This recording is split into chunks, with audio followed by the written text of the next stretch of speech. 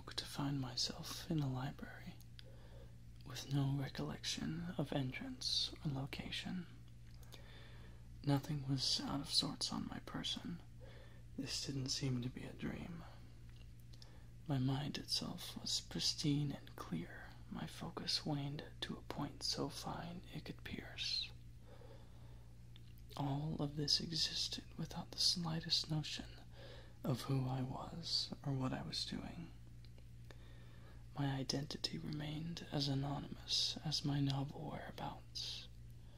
I rose to a seated position on the floor and studied my environment. Around me were several wooden tables and padded chairs. Across the room was the couch I would have preferred to have woken from, carefully guarding a coffee table holding a recently extinguished candle. On opposing sides stood two armies of shelves, burly behemoths with literature composed like armor to defend their skeleton framework. If I exuded effort, I could make out a ceiling perhaps thousands of feet above me, countless row upon row of shelved material separating us. If libraries expanded with age, which, in a way, I suppose they do, I had clumsily stumbled into the most ancient of examples. The stagnant air smelled mildly sweet from the corpse of the candle, but it hung steadily with an eerie stillness. I could not detect the faintest disturbance of noise or motion, apart from what I had my hand in creating. I rose to my feet, careful to avoid affecting the heavy silence of whatever knowledge this place contained.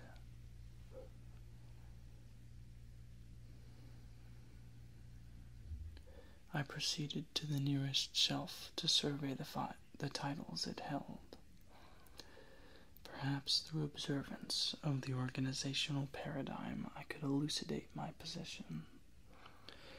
My intention was immediately dismantled as I discovered that the books remained entirely unlabeled, and searching through them proved ineffective at best. Most seemed to be English, but garbled and spit onto the pages as if someone had nothing better to do than to make a mockery of the written word. I found nothing to be capable, perhaps even worthy, of being deciphered, and I resolved to wander the hallways until I could make more sense of things. Aisles butted from every angle and direction, as if I had stumbled into an architect's metaphor for a tree. It was easy and immediate to become disoriented, but I was headed somewhere, so I continued walking. Occasionally the shelves would break formation, and I would appear in an empty area of the nowhere in between their ranks. This would be useful, however.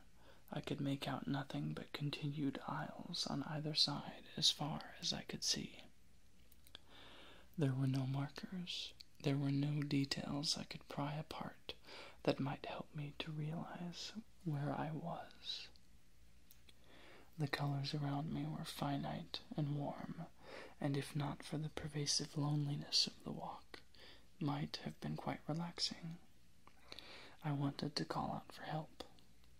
If someone existed relatively close, we could use sound to navigate and close the gap between us. Perhaps I wasn't alone in these complacently nightmarish halls. I had to remember that I knew nothing, and that any thoughts or ideas that arose were no more verifiable than others. I could believe what I wanted.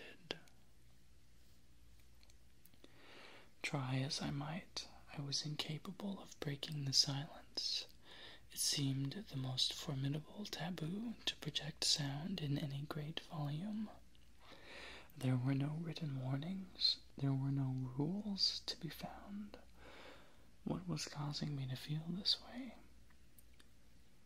What seemed like hours traversed me. I had no gauge with which to monitor myself. I passed tome upon tome of unlabeled nonsense, with no more discrepancy than in the air itself. This continued for some time, I assume, before the first breach of normalcy invaded. I stumbled upon a book in the middle of the row, laid haphazardly onto the floor by someone nearly as careless as the author. "I'm coming, I'm coming," I heard a voice tell me, with hushed urgency.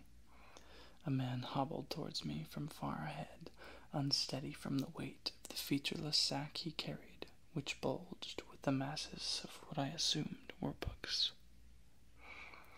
He continued until he had reached the book I now held, which he took from me and placed into his sack.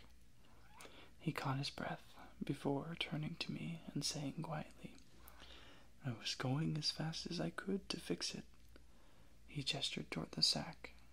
"They never let you get away with leaving a mess." Reaching into his bag, he retrieved another, or the same, hard to tell really, book. He scanned the shelves, and I followed him down the aisle as he searched for the home of the work. "Who is they?" I asked him, "and where are we?" "The keepers, my friend. You are in the greatest library ever to be, wherever we happen to be. I'm not so sure it has a name. I just call it the Great Library." "The keepers, who are they?" "Well, I should think they are the ones that built this place, but I can't be completely certain. There's one now." Passing the end of the hallway was what appeared to be a cloaked figure. It looked to be about 8 or 9 feet tall, and bore a mask with a few painted lines to simulate a face. If there was anything resembling the physical description of an apparition, or perhaps spirit, the keepers held that title.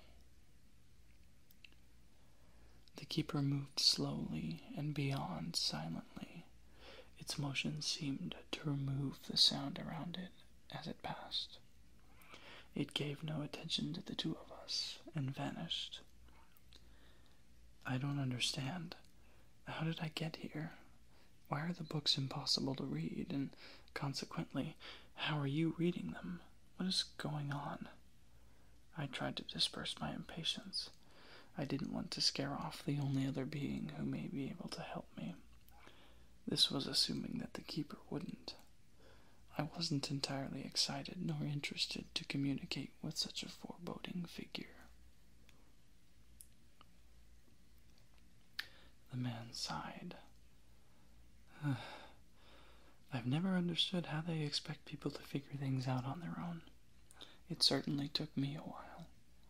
He stopped and placed the book into a gap on the shelf, sliding it perfectly in place. Turning to me, he continued, "You were here because you were chosen. I don't know why and I don't know how, but I'm aware that the keepers hand-select their visitors. It's probably a great privilege. I've learned what I have through watching the keepers and exploring on my own. Most people leave before me, so I have quite a respectable understanding of the goings-on here, as much as one could, I suppose." "So people get out then?" There was hope. "How do we do that?" "Yes, it's rather simple if that's your goal. See, the keepers brought you here to give you a single opportunity to ask any question imaginable.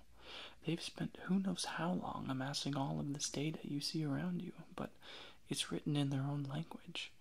The keepers are a very complicated, perhaps even advanced race. You can't read the words because you don't know what you're looking for." "How do we choose what to ask them?" "I'm getting to that. There are interactive terminals within this library, quite nice ones actually. You get to one of those and search for a book containing whatever you're looking for. Most people just search for the one telling them how to leave. Escape is usually the word they use. If they make it out, why don't you do the same?" "I think that The keepers are choosing people they expect to ask profound questions. He scratched his chin. Sort of a test to see what people will ask. I've seen other creatures roam the halls here too, but usually I don't talk to them. I'm a bit frightened of beings with other forms. But, like I said, you only get a single question answered. I respect the keepers giving me this privilege, and I'm searching for answers without using a terminal until I decide on the best question to conjure up. Is that even possible, to avoid searching for things here? Possible, yes. Likely, not so much. There's a reason those terminals exist. I couldn't tell you how long I've been here, but I can tell you that I've seen hundreds, if not thousands, come and go. I'm trying to decipher the keeper's language, and while at a humbling pace, I am making progress. He smiles at me. Could you take me to one of those terminals? I request. He nods. The walk is quiet, and it seems that my companion desires to disturb the peace as little as I do. I question him about it. The keepers work best in silence. Your omen is not without evidence, he says with a frown. If you are too disruptive, you will be removed. I become thankful toward my previous handicap to call out for company. I take it you don't know much about the keepers, then. They aren't a talkative bunch. I've tried communicating with them, but they never seem interested until I approach a terminal. So the keepers are testing a portion of the universe's inhabitants. For what? Possibly the obvious, to collect more data? If I remembered who I was, I could possibly gain greater insight into their candidate selection process. But it seemed my memory was removed for a reason. The keepers probably wanted their subjects to make as pure a choice as possible. I decided to question my companion to see if his identity is useful. What is your name? I ask. If I knew, I would tell you. No one knows who they are here, he confirms. Sometimes I wonder if the keepers even know who they themselves are. You've been here for an indefinite period of time, and none of your memories have returned. As you probably realize, time is meaningless here. I am less of myself now than I ever was. As I continue, I feel I am losing my chance at remembering who I am, but the pursuit of knowledge just may be worth it. You seem optimistic, given the circumstances. If there is any part of my identity I have learned, it is this. I am the symbol for hopefulness. He beamed at the revelation. What do you mean? While others seek escape, I alone remain confident in my ability to find what I'm looking for. I recognize that it may take time, but I see no problem with that. I've become numb to the happenings of time.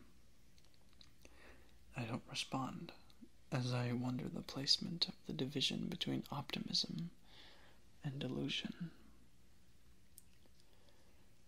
The walk finally opens into the largest vacuum from shelves I have seen this far. We exit the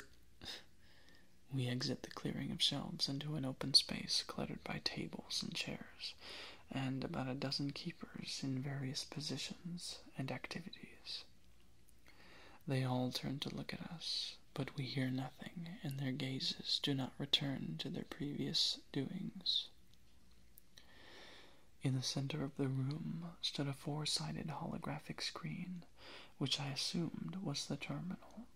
It was about half my height and emitted a soft blue glow. The keepers watched. This is the part I never get used to, my companion whispered.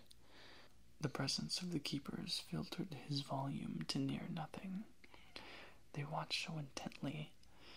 It does not matter what they were doing before. If you approach that terminal, you become the most important person in the universe. I join his whispers. What happens when the people ask to leave? When you ask anything, you are given the location of the book with the answer. I went once with someone who sought escape. I could not read the book, and he just turned and walked away. He would not speak to me further, and I never saw him again. I become nervous. I am not yet ready. I tell the man, hoping to receive some guidance on what to do next. I understand, he consoles. It's a big decision. I'm sure you'll make the right one, though. Remember, while knowledge is beautiful and useful, it is also dangerous. Oh, and never give up hope. He smiles at his gems of wisdom. Quietly swinging his bag over his shoulders, the man turns and shuffles back the way we came. I am alone with the presence of countless prying eyes. More keepers seem to materialize from the aisles to watch me. Each mask held a different design, so I assumed that's how they contained identity. Determined not to make a decision so early, I very slowly make my way to a table and sit down. I watch the keepers slowly revert their gazes to their original tasks. They work in a deafening silence. Every move I make is still being watched, and if I move in large motions, they all turn to watch me until they become certain that I'm not ready to make a decision. I decide that I should probably consider my options. Escape is the obvious choice, as I do not wish to remain here any longer than I must. Then again, with no memory of an alternate life, I have no guarantee of returning to a pleasing existence. Here is comfortable, despite the oddities, and that isn't a guarantee for any other life I may have lived before and once again. I could ask what my life is, or was, rather, but then I would have no way of returning to it if I desired to, apart from beginning down the path of the man I encountered. I wondered if I would ever see him again. I briefly considered standing and fleeing back towards him to gain more understanding about his experiences in this library.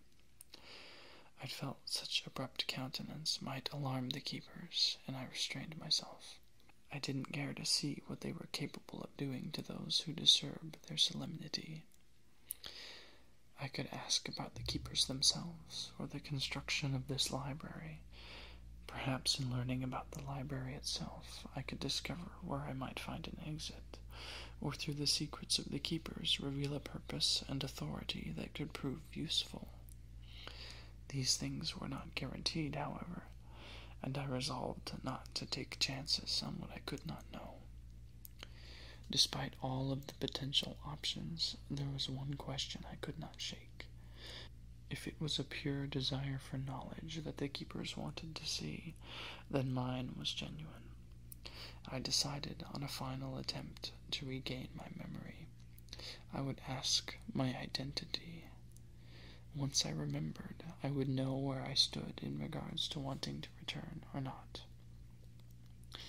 I could become used to this place if it became the better option, and perhaps after countless time of working I'd discover a purpose I might not achieve any other way.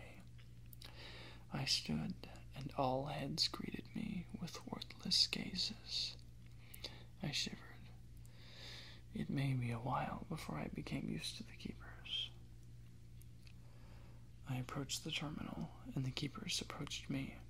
Not all of them, but many circled the terminal near me, keeping reasonable distance, as if I might infect them with my noises. The screen lit up, and upon proximity expanded a floating keyboard and a query reading "search" on the screen. It seemed I was controlling the keepers. Everything that I did elicited a reaction from them, silent but real nonetheless. With gentle motions, I typed the question, "Who am I, and what is my name?" I pressed the search button, and my query vanished. Immediately, the screen gently glowed as a single keeper stood forward. It glanced at the screen and began walking away from it. I was convinced to follow it, either by some pseudo-telepathy or simply the lack of desire to remain there, and I trailed behind him. As we entered the aisle, the surrounding keepers returned to their business, satisfied with the question of another being. We walked for quite a while, I imagine. The keeper said nothing to me. A few times I whispered to it to ask it of the library and its purpose, but it made no recognition or attempt to answer. Finally, the keeper stopped, and facing the bookshelf to our left, began to ascend. It silently floated to the 7th shelf up and removed a single volume. The books next to it quietly shifted to adjust to the new absence of space.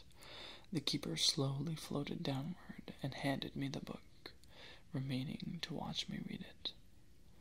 The keeper passed his hand over the cover of the book, and several letters appeared, shimmering. It was my question. Who am I, and what is my name? I opened the book to the first page and watched as the letters fade and rearrange. A disconcerting aura of mind emerges as the only remaining sentence becomes, "You have no name." What? I don't understand. What does that mean? I say, forgetting to whisper. The keeper flinches subtly and radiates disapproval at my tone. It reaches forward gently and turns the page.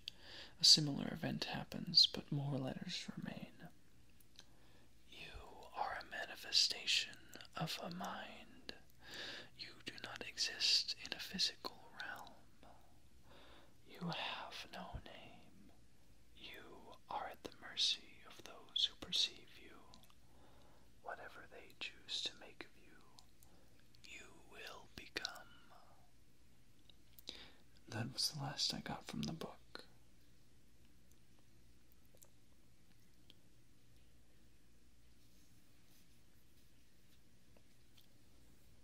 I do not know how long it has been. I have no way out. I have approached the terminal again, but it no longer responds to me. The keepers ignore me. I have met with other people who have arrived here, but none of them have been able to help me, and they all leave. Those with alien forms I cannot communicate with. I have never seen my original friend again, but I know he is still here because I can feel him. I am learning the language of the library, slowly, but it is happening. It is torture. The saving grace is that I have learned to talk to you, listener. Yes, you, the one listening to these words. I am communicating directly with you now. I need you to end me. Eternity is probably meaningless to you because you are a real human. You will live and you will die. Existence is fleeting for you, and you have no reason to worry because you will cease to exist at some point and perhaps become something else. Something new. I do not get that luxury. I have wanted to dispose of my life, but I can find nothing within these walls to do it with, and I have never discovered an exit. During an attempt, I once began screaming and causing commotion in hopes that the keepers would dispose of me, but I had no such luck. Contrary to my initial warning, when noise was presented around the keepers, they would flee from it. It seemed they were afraid of me. After discovering this, I have found no other hope. So please, reader, I beg of you, you may not attribute existence to me, but I exist in a form you cannot perceive beyond these words. I need you to forget me, remove me from your memory. I never existed.